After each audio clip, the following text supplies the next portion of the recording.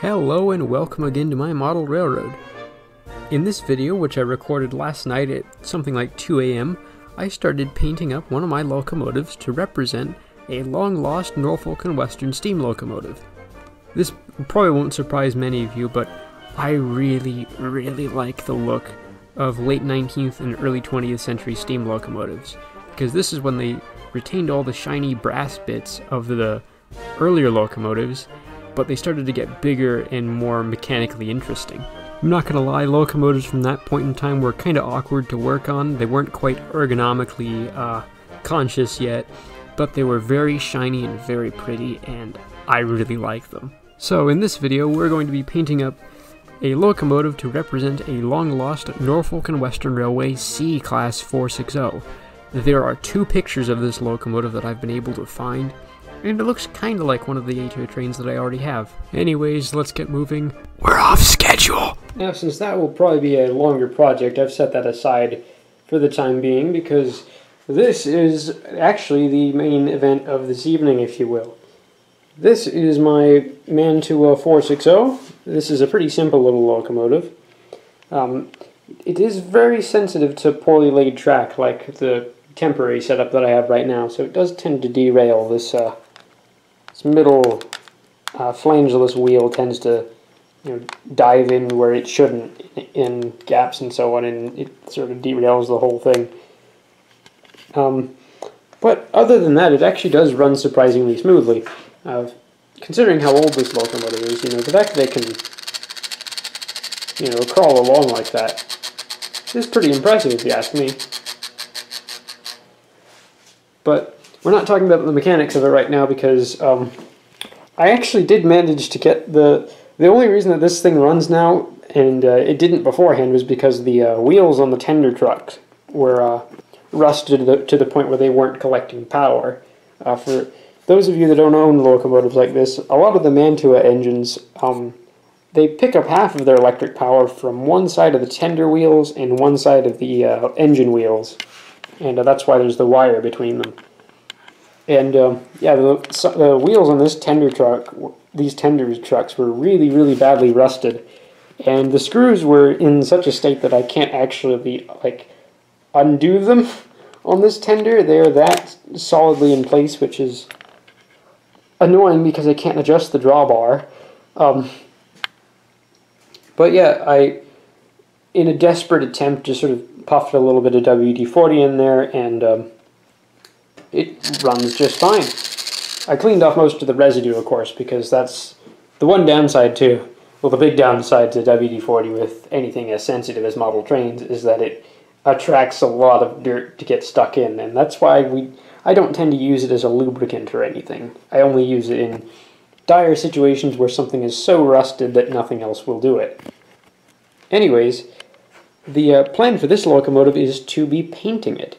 Now, I've made a couple modifications to this already that I'd like to highlight. For a start, when I bought this engine, there was no top to the tender whatsoever, which I thought was actually quite nice because it meant that I could make my own. And I've just done that.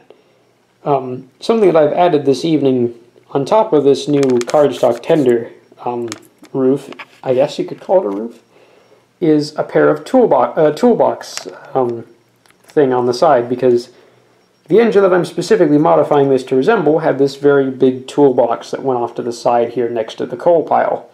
And I also added in a water filler cap. It's actually kind of funny how I made these. These are actually a couple spare Lego bricks that I had lying around, the plates.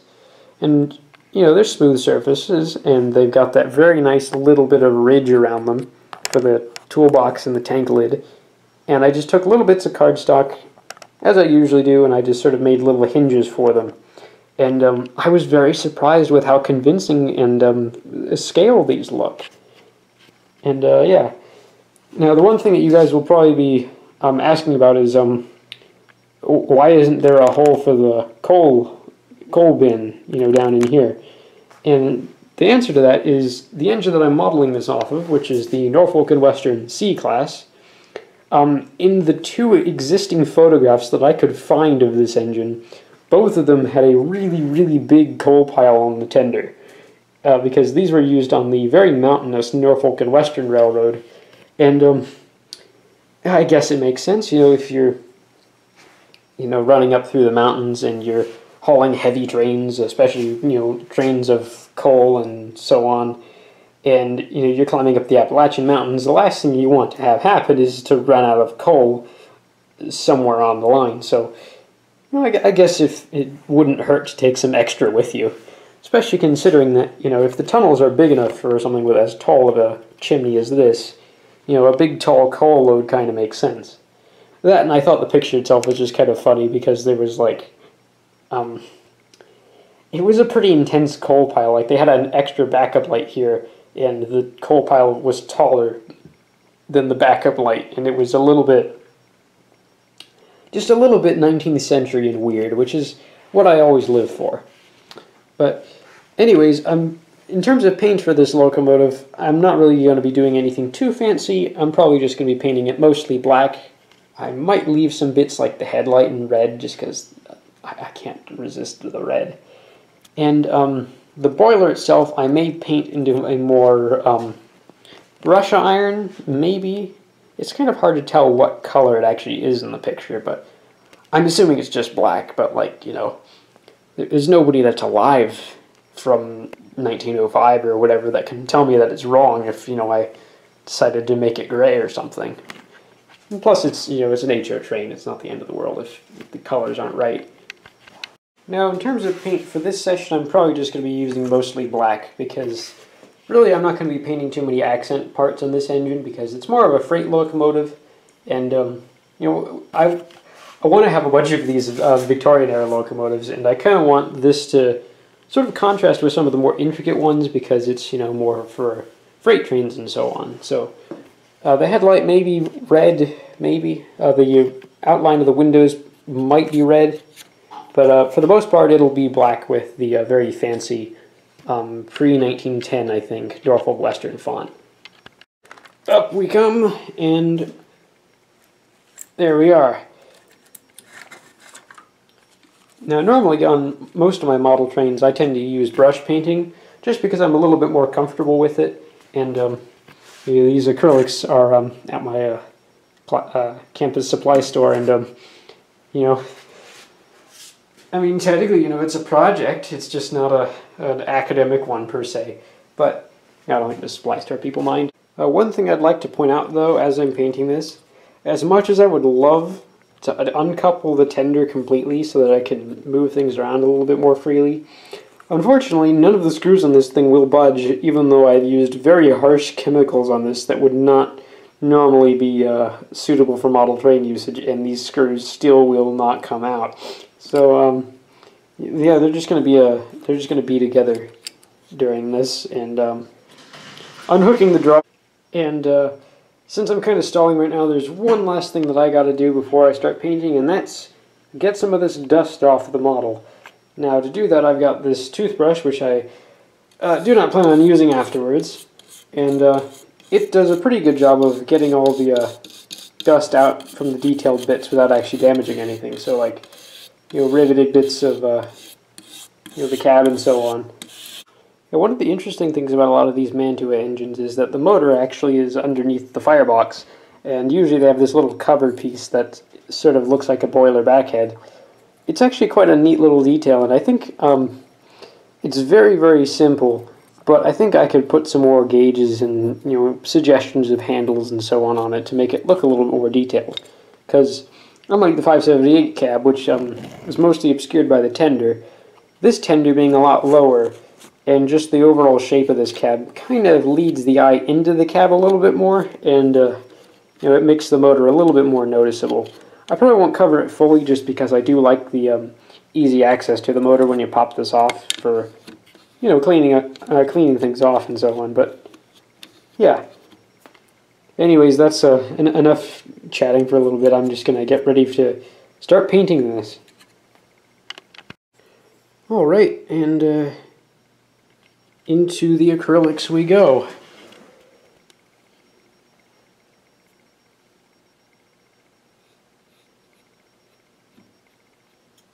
Actually using the fact that there's a little bit of water left on this to get a really thin little coat in there at first.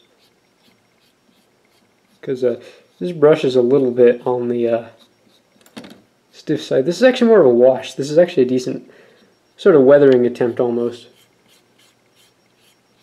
It's just a start. But no matter what I do, and you know, there's probably better ways of doing what I'm doing right now, but at the same time it is just a bit of fun.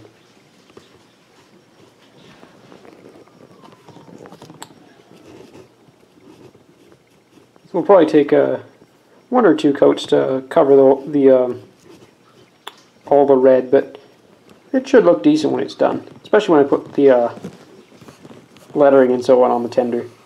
Because that's something I've noticed is a lot of older brass locomotives, you know, like kit-built things, tended to be brush painted, and I don't know, there's just something kind of charming about them. Because yeah, they're not exactly the most scale prototypical things in the world, but you know, there's just a little bit of sort of a feeling of craftsmanship in it, and I kind of admire that. I don't know.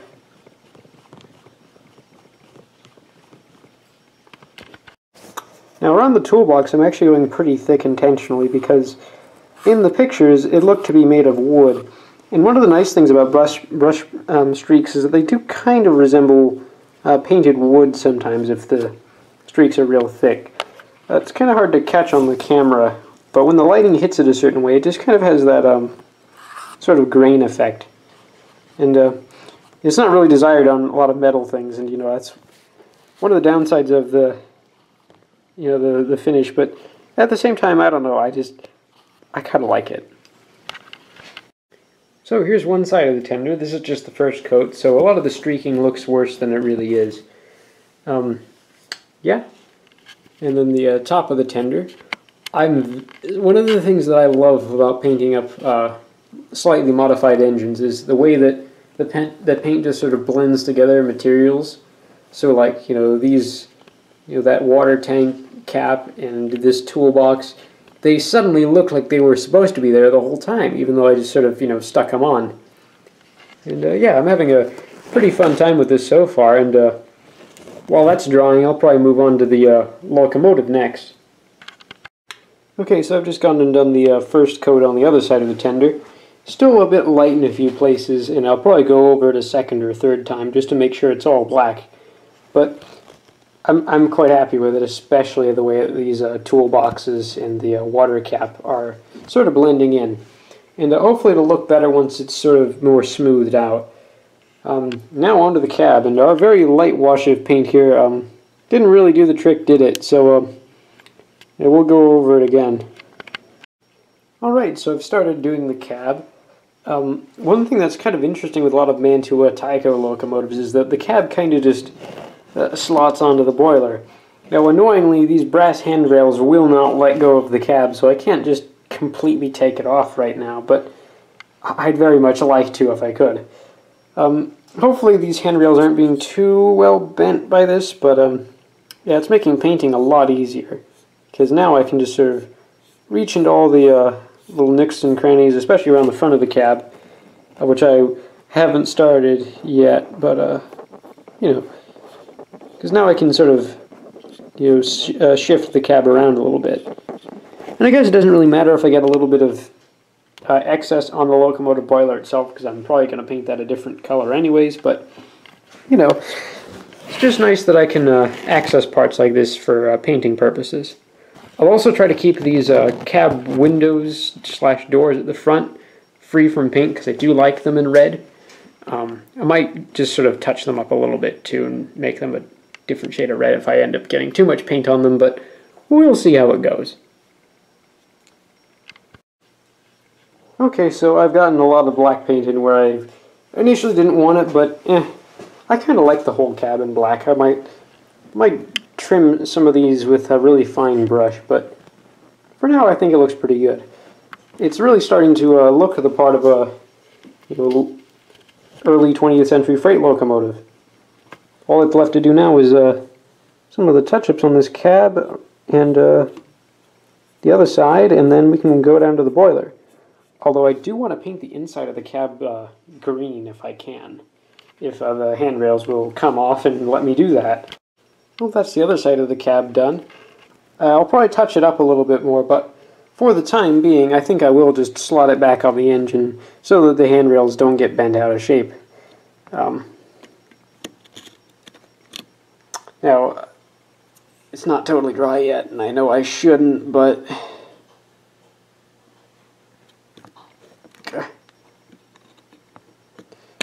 Okay. And now to clean up the fingerprints from the roof, because I should have waited, but you know what, that was going to bother me if I didn't. And, yeah.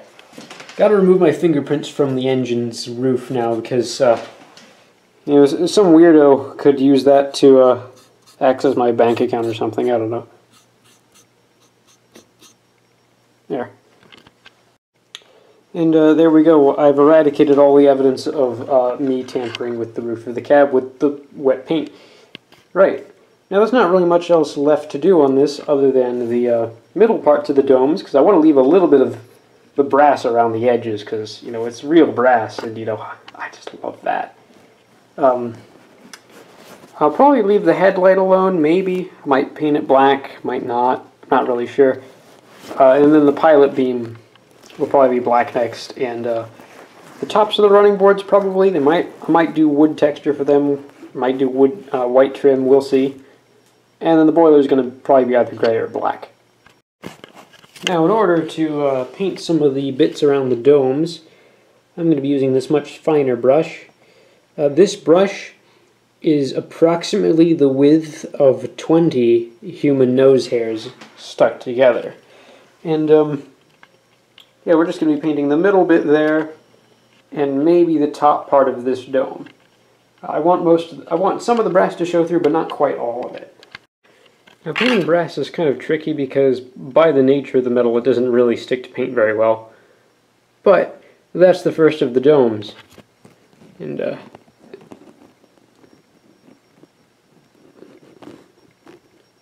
yeah. There. So yeah, I'll just repeat this process on the second one, and yeah, I really like that look.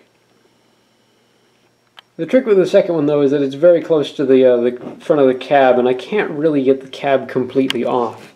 So it'll be a bit touch and go to actually get paint around the whole thing, but I mean, at the same time, if the back of the dome is messy, it's not like anybody's going to ever really, you know, see it. But, yeah, I also got a little smudge of it around the edge of the dome there that'll probably scrape off so that the shiny rim bit sticks through. So there's a few spots that are a bit, that sort of went over, but other than that, I'm pretty happy with the look of those domes. Just adding that little strip of paint around the edge has made a lot of difference, and it's made these look just that little bit more finely detailed. Just notice the spot that I missed on the cab there. There. But yeah, this is really starting to look quite fancy and early 20th century. It's just, I quite like it. So I don't know how many of you folks have seen this particular television show, but whenever I look at this locomotive, it makes me think of the 1950s Casey Jones show. Recently I was rewatching it while I was drawing, just as something to put in the background, you know. And, you know, I was really thinking about how a modern interpretation of the show would be, because I do quite like it for as 1950s TV shows go. It's quite nice. It's not really too high stakes or anything most of the time. It's your pretty typical sort of Western, but the difference being that the train stuff takes center stage, and quite ironically, a lot of the background throwaway characters seem more like if it was a show like Gunsmoke, you know, they would be like a major character. Like, you know, there was an episode where they were delivering explosives, and, you know, these two, you know, rough and tumble cowboy type guys, you know, they just sort of show up as part of the B plot, and they just sort of have their own cowboy-style tussle, and the plot really doesn't pay much attention to them. And it's also quite satisfying to see, you know, the typical train robbery dynamic kind of reversed by Casey Jones also having a gun, and so on and so forth. It's an interesting watch. I think a modern interpretation of it, though, would actually be quite interesting, because the locomotive in the show, Sierra Railroad Number 3, also known as the train in every other movie, it still runs, and you know, I think, considering that they painted it up as the Back to the Future engine again for an event, I think they would be more than happy to show off their locomotive in a Netflix miniseries or something. The one thing that I thought was interesting, but kind of a little bit underwhelming about the Casey Jones show, is that it doesn't actually stick that close to the background of, you know, the real Casey Jones, which is a shame, because if I recall, the fireman, Sam Webb, I think he was alive at least into the early 1950s. I don't know if he was around in 58, but I know he was around alive at that point in time, and I think he would have been an interesting consultant for the show, because, you know, he was actually there and he knew the man. So I don't know, there might be some interesting nuances that, you know, they kind of missed. But yeah, it's a pretty average sort of western-y type thing. And in that show, I really like the conductor character. He's kind of, so there's a couple different types of railroad conductor in media. There's sort of a spectrum. Ernest Borgnine is the hardcore conductor, and like hardcore freight conductor, and then Tom Hanks' conductor is hardcore passenger conductor. And this guy is kind of very squarely in the middle, because he's got the Ernest Borgnine rulebook type authority, but he's actually decent with people, unlike Ernest Borgnine conductor, who's, you know, a little bit violent, you could say.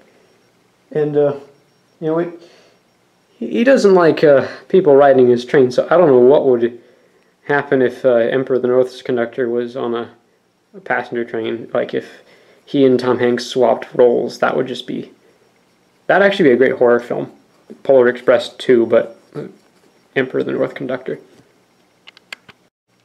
So right now I'm just using this real thin brush to go in and fill in a lot of the little gaps that I couldn't reach with the big brush. A lot of these are things like the back of the toolbox, you know, where it sort of meets the lip of the tender, and then also some of the bits just along the edge here, like there's a little bit of red poking through that I'm not even sure if the camera can really see, but yeah, and give the edge of the running board a little bit of a trim. However, I do want to paint the underside of this assembly black, because that's, you know, this bit wouldn't really be all that shiny, because that's like, you know, the sort of attempt at modeling the brake rigging, except it's not connected to anything. And this whole area underneath the locomotive just doesn't really look all that great, so I'm probably going to paint it black so that it sort of blends into the running gear a little bit better. I'll also probably be painting the wheel centers of this black, like the little brass bits that stick out.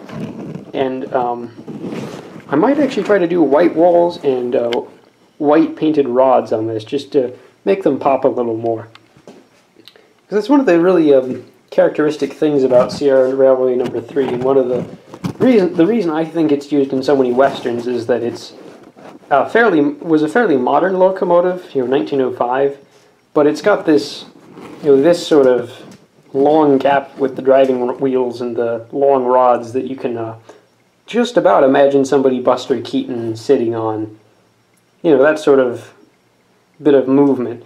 It's kind of hard to describe, but I sort of liken it more towards character walk cycles, if that makes any sense. Like with steam engines in general, the size of the wheels and the rods and so on, they sort of give part of the personality. So, for example, something like this Great Western Castle class, when it's going along, the reason it looks so grand and so on is because the wheels are so big, and most of the valve gear is tucked away out of sight. So, as it's moving along, you know, it's just got this kind of gentle trotting sort of motion. Meanwhile, something like, you know, this going along. It's sort of got a more stocky, bulky sort of look because these wheels are going around a lot faster and there's more rods out and about that are sort of flailing along. And yeah, that sort of applies to this too. This sort of has more of the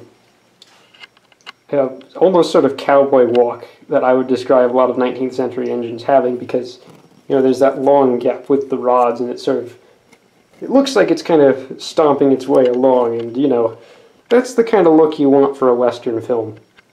Alright, so the wheels are protected from the paint that I would probably inevitably end up getting on them if I was doing this the other way.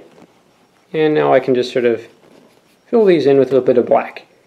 Although I might leave some of the silver in just to make it look a little more interesting. So for example, around this air brake cylinder, I might just do a little bit of that. I think there's another one of these on the other side, so I probably won't film it because it's the same process. So yeah, on this side of the locomotive, I didn't leave the little rings around the air brake cylinder paint unpainted because I was kind of messed up on this side. But also, I don't think there's supposed to be two, and I don't think there's supposed to be like one on each side like that. So by doing this, it draws less attention to the air pump itself, and it also makes it look a little bit asymmetrical, which always makes things look a little bit more complex than they really are. I also started painting the underside of the running board, but it doesn't really matter because like nobody's ever going to see the underside of it. Like, not even in close-up shots, unless you're doing like this kind of thing, do you really ever see the underside of locomotives under running boards. But it's a nice idea. And yeah, there's not really much left to this. I'm just going to do the little cow catcher. I might leave the headlight red just because I think it's neat. And yeah, I don't know. I don't think I'll do too much else to this. Okay, so just to make the cow catcher a little bit easier to work with, I've just unscrewed the front coupler. I'll probably put a different one in, like maybe a knuckle of some kind, because it doesn't really work all that well having a front coupler on an engine with such a rigid wheelbase, but it's the idea that counts. And yeah, I'm probably just going to paint this bit black. Might add a few other little bits and pieces later, but yeah. Okay, so there's the pilot beam done, and I'm really starting to like the way this is going. So the next thing I'm probably going to do is the running boards themselves, and I think I'm actually going to make the tops of the running boards more of a wood sort of color, and then paint the sides white, and then touch up anything else with black. In order to do that, I'm going to have to expand my palette a little bit. Okay, so using this brush, which is made of approximately 5 or 6 of my undeveloped mustache hairs, we're going to get a little bit of this paint, this brown sort of color, and then very slowly and very gently we're going to apply it on top of the running board to make them look wood. I'm not sure if the real engine had wood running boards. I don't know if anybody alive right now knows. But at this point, it doesn't really matter to me a whole lot, just because I don't know, I just kind of think it would look kind of cool. Yeah, it's kind of working. This particular paint, I guess, is a bit thinner, or the this kind of plastic just doesn't adhere quite as nicely as the red plastic did. Kind of annoying, but oh well, once it dries, I should be able to have an easier time painting over top of it. So one of the things that I did paint before I go into doing the running boards is this little Westinghouse pump, just because I think it's kind of an important feature on this engine, because, air brakes were new at the time, and, usually a locomotive air pump would just be sort of stuck on. And, I kind of like to draw attention to it just because it's a little interesting detail. I also did the top of this dome in black, and then left the very top of the sand caps in brass. And that was actually to make this dome, which is fully brass, stand out even more and make it look a little bit more interesting, because instead of there being 2 big shiny domes, there's only 1. I might also paint the little steam generator black. It's a bit of a finicky piece, but it shouldn't be too difficult to do. And yeah, I'm definitely pretty happy with how this has come along. One thing that I will probably do is just give these boiler bands absolutely tiny little bit of highlight. And this will probably be it for this evening, aside from getting the little bits of white on this.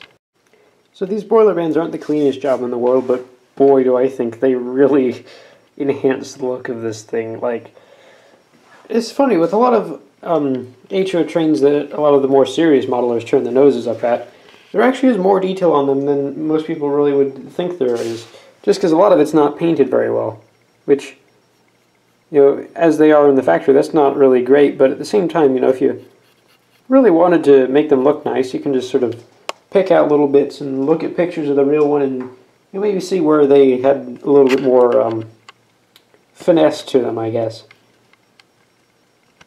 And yet again, we're getting out another kind of paint, and just going to very gently do the side of this. Now, this is pretty precise, so I probably will do most of this off camera.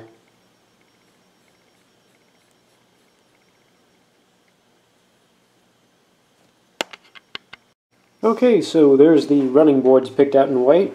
I also did the little steps at the front of the cowcatcher just to sort of give it a little bit of a different bit of shape language, because something that I've noticed with locomotive paint jobs is that they affect the way that we let our eyes sort of break down the shapes of it.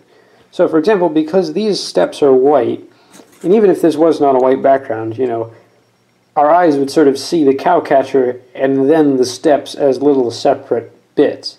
One of the greatest examples of that kind of perception on locomotives has to be some of the diesel streamliners, because fundamentally every single F-unit diesel is the same body shell. The thing that makes them look so different is the paint jobs.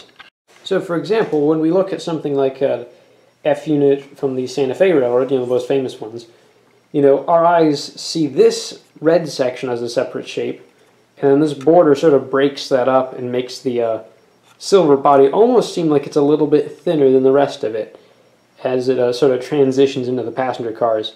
And then the, you know, sort of the jawline of the locomotive where the little logo wraps around almost adds more of like a car grill kind of look to it. Meanwhile, something like the Union Pacific ones, you know, it's more of a single shape throughout, but it sort of transitions to gray here, here, and here to sort of make this look like one shape. And that also applies to this CSX one, because, you know, the shape language here is that CSX is not a very good railroad. I wasn't supposed to say that. Anyways, let's get back to the painting assignment.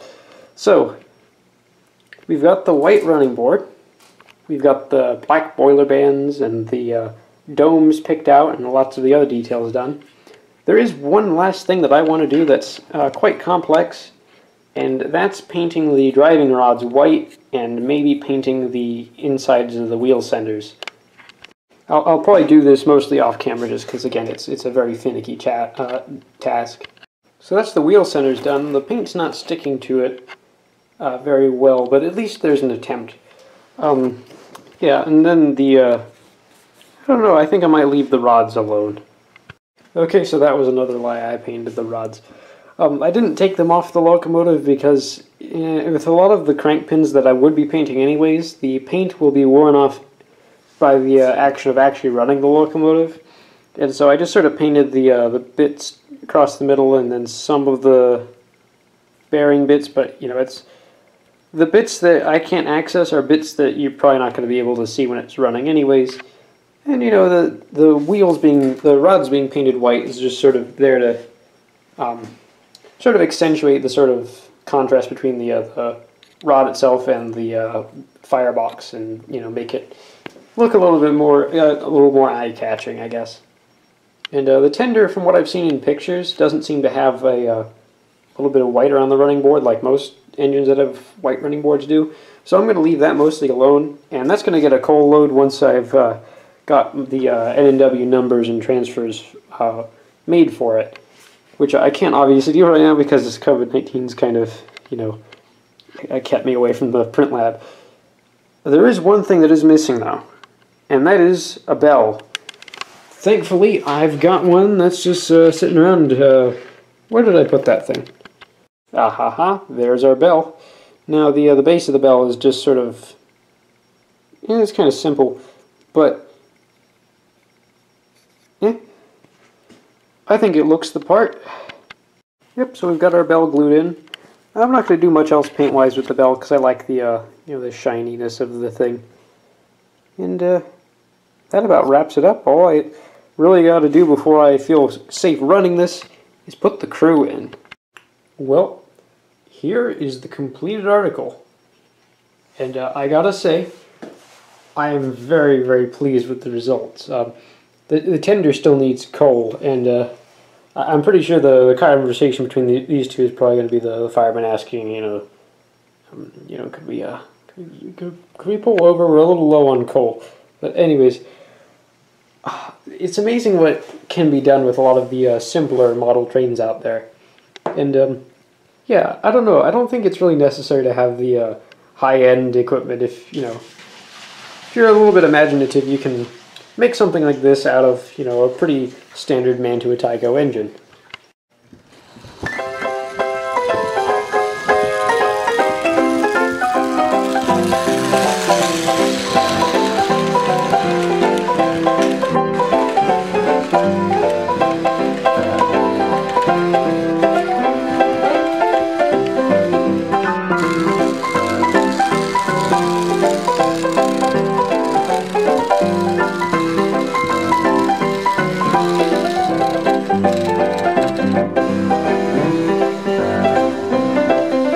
Actually, hang on a second. Before I end the video,